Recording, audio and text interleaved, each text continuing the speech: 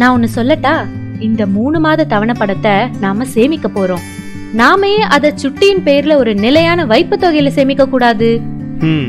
அது ஒரு சிறந்த யோசனை தான். ஆனா நம்ம 3 மாதங்களுக்கு கடன் தவணைகளை செலுத்த வேண்டாம்னு யார் சொன்னா?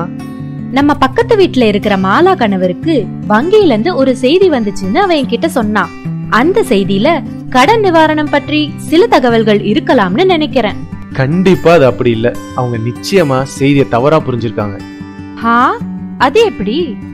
நான் உனக்கு புரிய வைக்கிறேன். முதல்ல இந்த 3 மாத EMI அரசாங்கத்தால் வழங்கப்படும் நிவாரண தள்ளுபடின்னு கருதக்கூடாது. 3 மாதங்களுக்கு பிறகு இந்த EMIகளை செலுத்துவதற்கான ஒரு சலுகை மட்டுமே இது.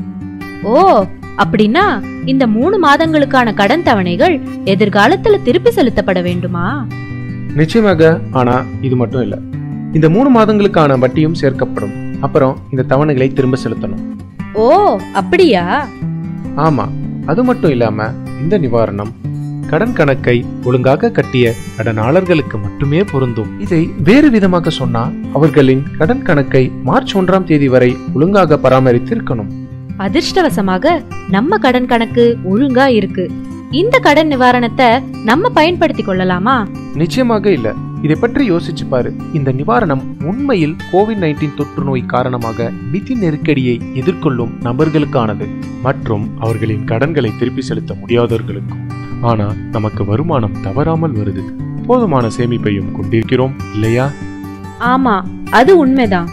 இந்த கடன் நிவாரணத்தை தேவையில்லாமல் பெறுவதன் மூலம் ஏன் நம்ம தவணைகளை அதிகரிக்க வேண்டும்? மேலும் 3 மாதங்களுக்கு கூட்டு வட்டி சுமையை நாம சுமக்க வேண்டியிருக்கும். எதிர்காலத்துல வட்டி விகிதங்கள் அதிகரித்தால் என்ன செய்வது? நாம கூடுதல் தொகையும் செலுத்த வேண்டியிருக்கும். இந்த சிக்கல்களை அனைத்தையும் தவிர்ப்பது சிறந்தது. நாம கடன்களை திருப்பி செலுத்தும் திறன் கொண்டவர்களாக இருக்கும் போது சரியான நேரத்தில் கடன் தவணைகளை திரும்பி செலுத்தும் பழக்கத்தை ஏன் தேவையின்றி மாற்றுகிறோம்? எங்க போற அவசரமா? நல்லது. இப்போது முழு விவரங்களும் தெரிஞ்சுக்கிட்டேன். நான் உடனடியாக போய் இத பற்றி மாலாவை எச்சரிக்க போறேன்.